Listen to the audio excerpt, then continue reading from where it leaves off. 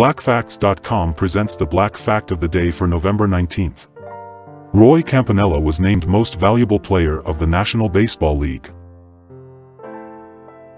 Known as Campy by his friends, colleagues, and fans, he is considered by many to be the best baseball catcher in the history of the game. Through high school, Roy attended integrated schools and played for integrated football, basketball, and baseball teams. Though blacks were in the minority, he was invariably chosen as the captain, whatever the sport.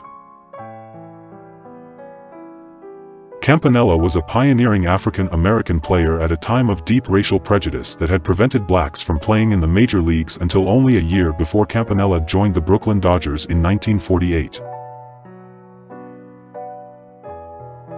Campanella's career lasted until 1958, when he was paralyzed in an automobile accident. From then on, a total of 35 years until his death, he was confined to a wheelchair. He managed to stay in the game of baseball, however, as a coach and advocate for young baseball players. In September 2006, the Los Angeles Dodgers announced the creation of the Roy Campanella Award. The club's players and coaches vote on it annually, and is given to the Dodger who best exemplifies Campy's spirit and leadership.